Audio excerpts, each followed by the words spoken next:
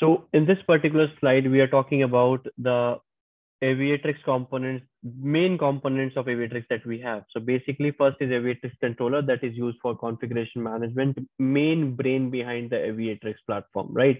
Any configuration that you do happens through Aviatrix controller.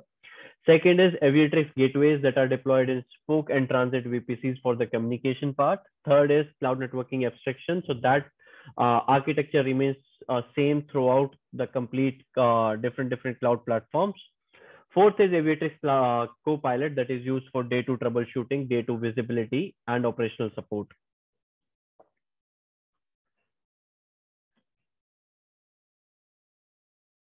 Then the main 10 points that we want to discuss through the Aviatrix architecture would be that it is available in single cloud. It can be in multi-region. Second point. Third point is multi-cloud repeatable design. That means the architecture that we follow in a single cloud remains the same throughout the different clouds. Fourth is high performance encryption. That means we run high performance encryption from spoke gateway to the transit gateway, and from transit towards the on-prem locations to our cloud and devices.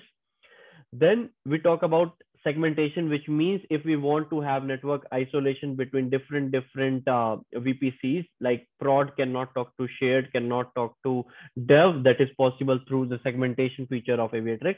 Then service insertion and chaining. If you want to deploy a firewall, if you want to deploy any device through which you want to have service chaining enabled, like F5 or Palo Alto, these kind of devices, if you want to insert, that is possible.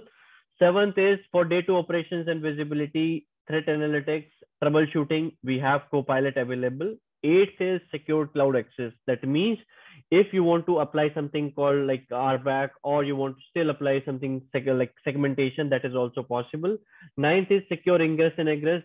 We can deploy firewalls for east-west inspection or north-south inspection. If you want to have traffic move towards internet, that is also possible through the firewall. Then cloud native. If you still want to use some of the cloud native constructs like TGW, we can do TGW orchestration as well. Some of the use cases that we see can be leveraged out of Aviatrix would be egress FQDN filtering, overlapping IP CIDR, secure user access, FireNet, multi-cloud transit means multi-cloud repeatability, and then HPE. Thank you.